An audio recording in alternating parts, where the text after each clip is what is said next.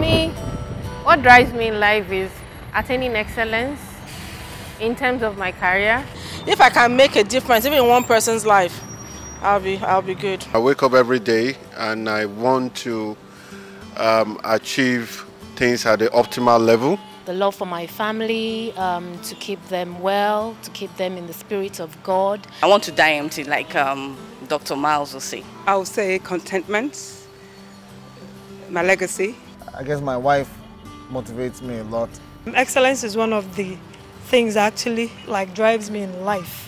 The drive to achieve the goals that have been set out at work, those goals drive me basically. A passion for the things of God, the well-being and the joy of my family and my loved ones. The commitment to the fact that I'm being paid for the job I'm doing. And so I have to, deliver.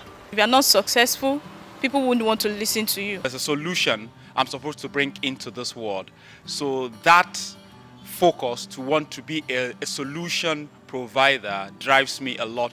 I want to accomplish my goals. A strong belief that I'm here for a purpose. Purpose is just the main thing that drives me. A sense of responsibility and a sense of accountability. I want to make impact with the life God has given me. If I get rewarded for it, fantastic. That's a big plus. Everybody has to get through financial strides and woes of this country. I have my own measurement standard, and as long as I'm doing well based on that standards, in line with the Word of God, I'm okay, I'm fulfilled. Fuel, 145 naira. I think fear of failure. Yeah. For me, fear of hunger.